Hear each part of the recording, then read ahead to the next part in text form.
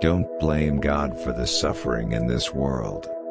Blame human beings for personally choosing the path leading to heartache and sorrow.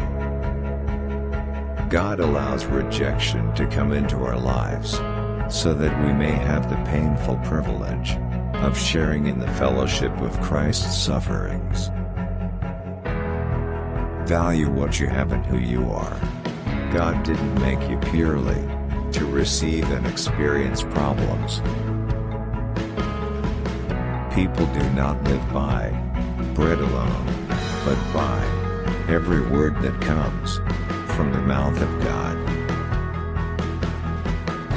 God's word is tailor-made for gray slush days. It sends a beam of light through the fog.